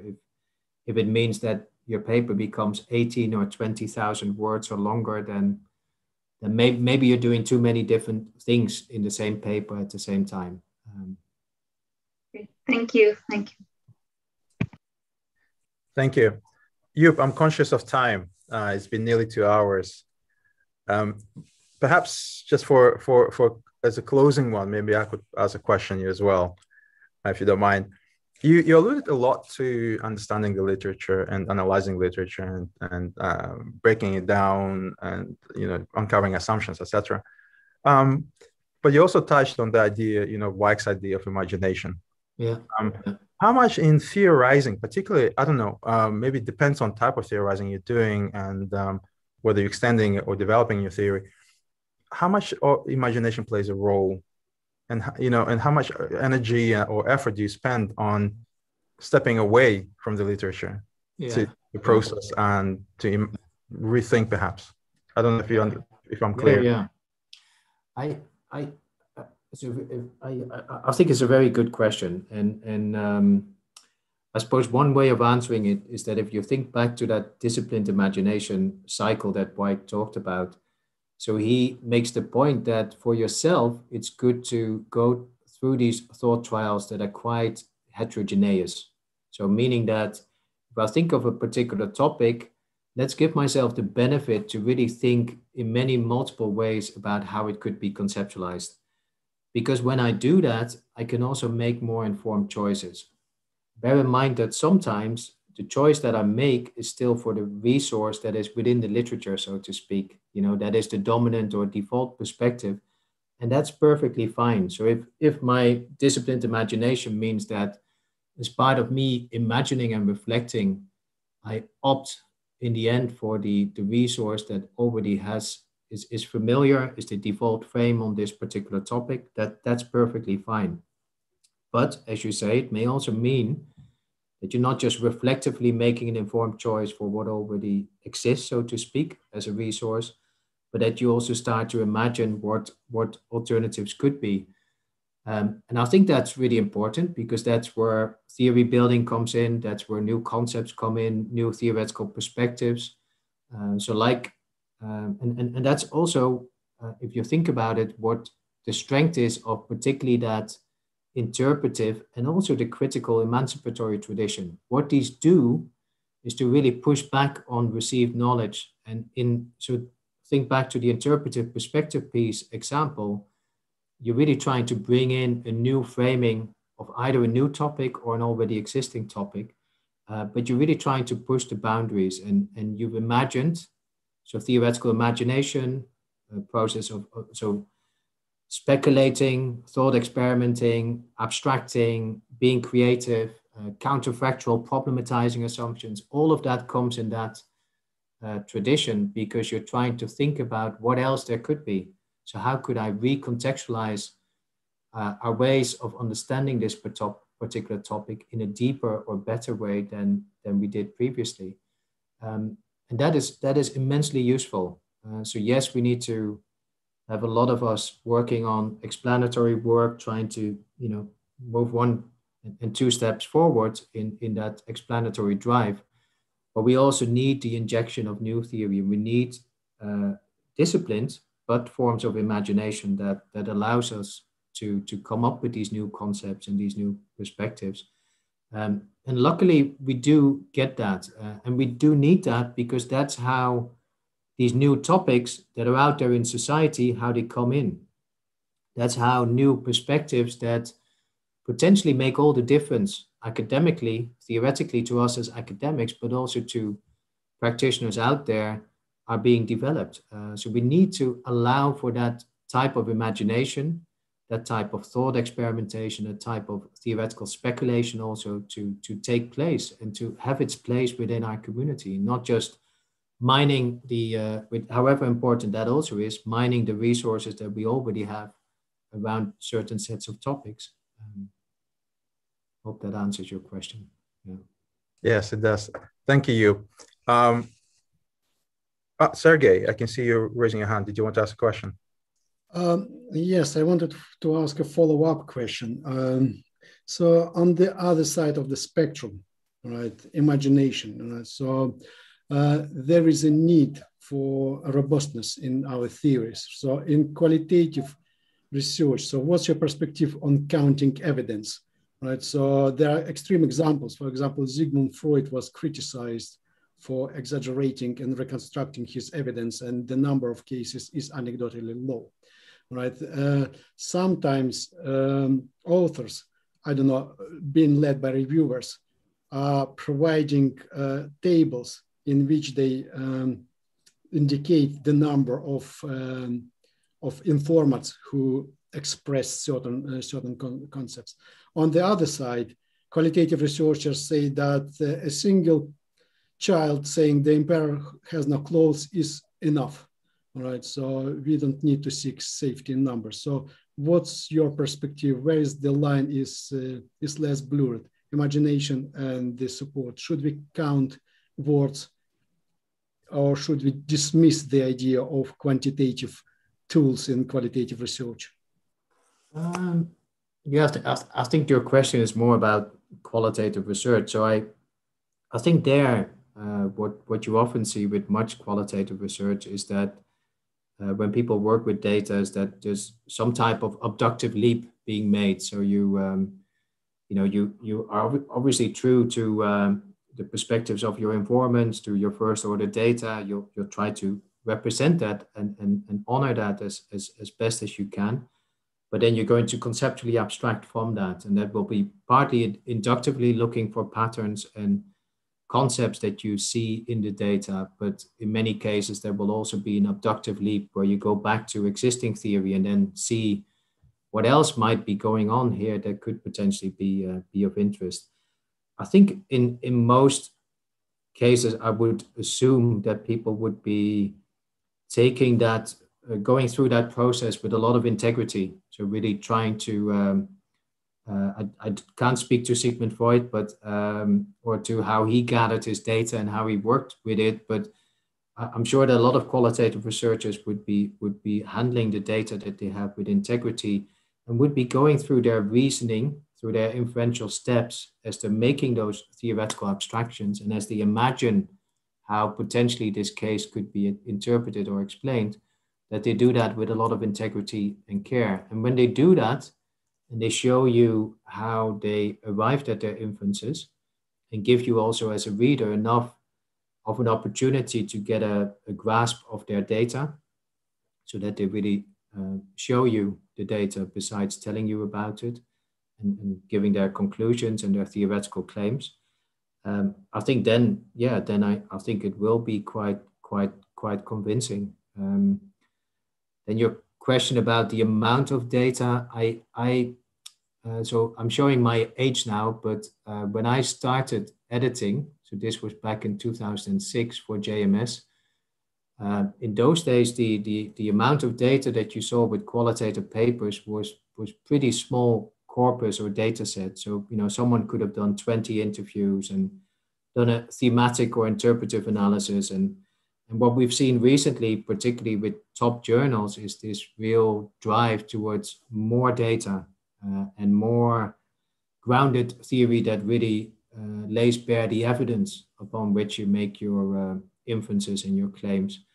I think I'm not necessarily against more data, but I do think there's something to be said for, and this is then the interpretive, more contextual approach, that sometimes with a small data set, there's still a lot to be done. There's still a lot to be said and interpreted and made use of.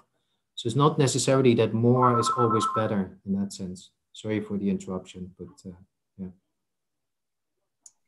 Thank you very much, Joep. Thank you very much, Ibrad, for letting me ask this bonus question. I think that was really relevant, at least for the audience at the YouTube.